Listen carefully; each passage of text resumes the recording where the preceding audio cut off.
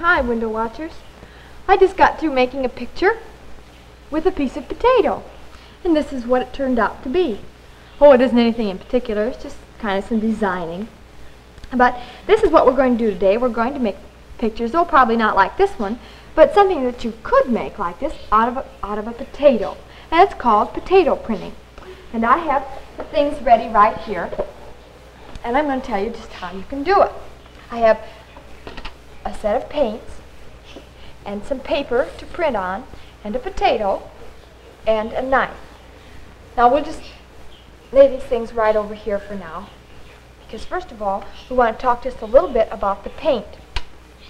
Now the first thing you should do, whether or not you're going to make paint to use for printing or whether you're going to use this paint just to paint a picture with, whenever you start to paint, there's something that you should do that will help you, and that's this.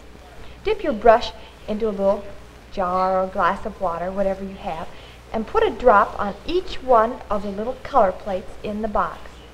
Just a drop of water right in the middle, and then put another drop in the next one, and another drop in the next one, all the way down the line. Now, do you know why to do this? Well, it's this. Putting the water on before you get ready to paint lets the water soak into the paint just a little bit. And then by the time you are ready to use these different colors, the paint has soaked up some of this water and you can get a lot more paint on your brush. So that's what we've done right now. And now we might as well take and mix up some paint that we're going to be using when we do our printing with potatoes. You can use any colors you want to.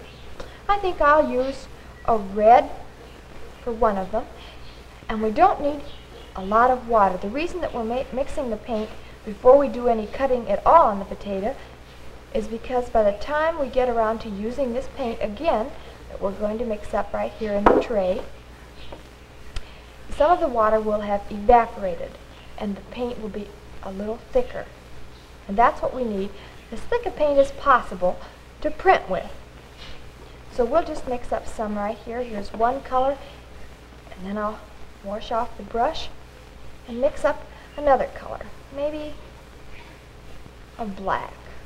Put some black over here like this so that we have two different colors. Get a lot of paint and not so much water. So we'll put it all in there like that. And then we can rinse off the brush or leave it right there in the jar and set this aside and go to our potato and our knife. Now I have some scratch paper right here that I'm going to put down and put my potato on that I can put all the cuttings on. Now I have a pocket knife right here that I have to open up. You can use a pocket knife or you can use one of your mother's paring knives. But whatever kind of a knife you use, you should remember to be very, very careful of it. A knife, you know, is something very sharp and it's very easy to cut your fingers with as well as anything else. So when you do use it, be very, very careful. And the first thing we'll do is just cut the potato right in half. Stick the knife in and cut it right in two. There's one cut there, another one here, right straight through it. So that now the potato is in two halves, isn't it? One of these halves we're going to carve up in a certain way, and we're going to carve the other half in another different way. And the first one, I'll just lay this one over here to the side, and we'll do it one way the first time. We can draw a pattern, draw whatever it is we want to print, an outline of it right on the potato. Just like this. Let's see, what should we draw on top of here? Well, what about a paw? You know, a paw has some toes on it. Let's have this paw have 3 toes on it. And beneath the toes on a paw is the heel or the pad that comes down behind it like this. And there it is.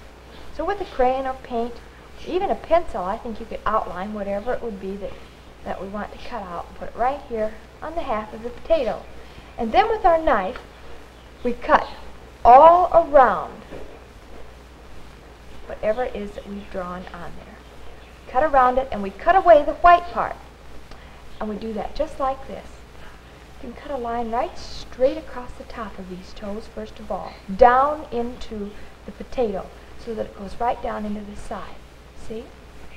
And then slice across the potato so that this one piece right here comes right out like that. And then there's a ridge there. See? This part is going to stand up, and the white part is going to be cut away. Now then we can go around the toes like this and cut down. Just slice that little piece out of there and then pick it right out with our fingers. Well, that's not going to come too easily, so we'll have to recut this line. Now it should come out. There it is. Now we have this corner out. We have to cut between the toes too, because there was some white between the toes. So we'll just cut down, down, and with our knife slice under it. And then we can just lift these little pieces out, put them right here on our scratch paper. There we are, and we'll cut around this toe here, down in between it. Being very careful of this knife all the time. You don't have to press too hard or cut too fast. Just take your time and be very, very careful when you're using your knife. Then around the last toe, right over here, we might as well make this slit right along this heel part of the picture that we've drawn on there. Slice it off and then pick this one right off there like that. Here's a little corner that didn't come off, and now it's off. So we have holes right between all the toes there. We don't need this little piece over here on the end. We'll cut that piece off too. There we are. Now then comes the part of getting the piece of white potato out from right here. So we can make a slanting cut. Cut once this way and then in the other direction. And now, see, you can lift the potato right out of there. So that all we have left are these 3 toes that are sticking up. See how they're sticking up from the rest of the potato? There.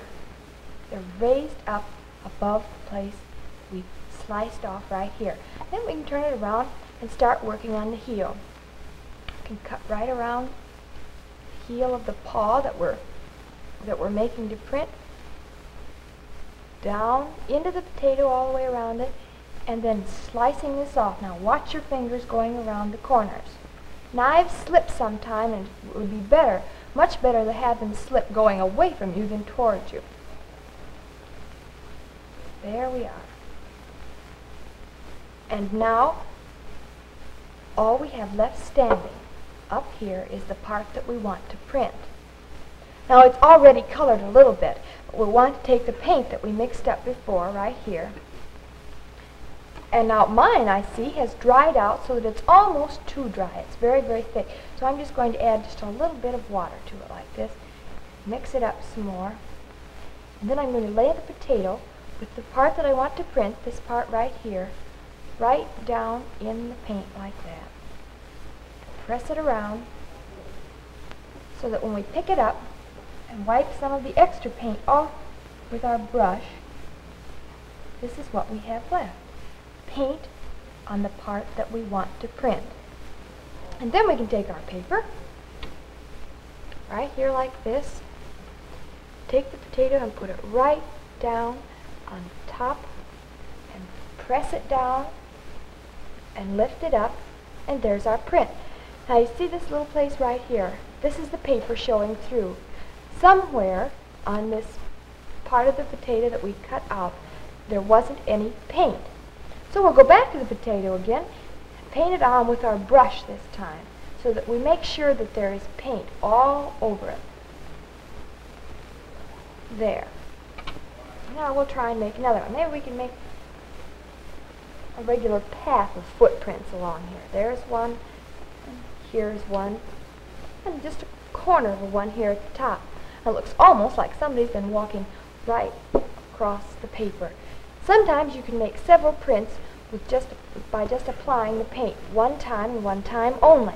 But you see, the paint isn't as dark on this one as it is on one of the first ones that we made.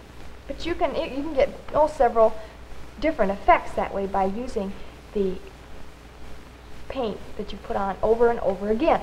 Well, then there's another way that we can do potato printing. I can take one of these little slices that I've cut off here and dip it right in the paint so that I have paint along one of the ends. There, you see? Put it down on the paper, and it makes a mark too. I'll tell you what, why don't we make a flower down here? If I put two of these prints together, like this, that can be the stem. One over here can be a leaf that's coming off the side. And then I can go back to my potato and cut it up, making different shapes out of part of it. Here's one that's half round on the end. See, it's straight across here, half round. Well, I could use that for a petal on the flower. In fact, why don't I use that for the petal on the flower? I'll put some of the paint right on this end like that. Go right over here. Press it down. And there are the petals on the flower. See how they keep getting lighter and lighter if I don't put paint on them again? But it makes a very interesting thing. Then we can cut this in half. Like that. Maybe use a different color this time. Put some more paint on it. Now if you're using the paint that I'm using, it's going to be alright because it's a darker color than the one that I used before. But if you were first using a red and then you wanted to use some yellow, you should wash the red off of the piece of potato or else cut another piece of potato. Otherwise, you know, the colors will all run together. Oh, we'll put this down somewhere. Maybe this is a toadstool. Maybe growing another toadstool right there. And then we can put a stem on this toadstool too, with the piece that we cut before. We can cut all sorts of different kinds of shapes out of here like this and just make all sorts of things. You can cut regular leaves that you might even want to take a leaf and pin a leaf right on here and draw around it and then cut away the outside like we did when we were making the paw, and you'd have a perfect outline of a certain kind of leaf. And then paint the leaf like we did with the paw and press it down on there, and there you have your leaf again. And it looks, sometimes the potato seeps through, the water in the potato seeps through, and it looks like there's little veins running through the leaf. You might want to get a whole lot of white paper and make a little print of something up in each corner, and you can use it for stationery. You can even put little prints on the backs of envelopes if you'd like. And you know, if you use textile paint instead of plain ordinary water paint, you can put prints with these potatoes on the corners of material and use them for napkins or handkerchiefs or even tablecloths if you use almost a whole potato. Well, I hope you have fun working with your potato printing. I know I'm going to. And goodbye.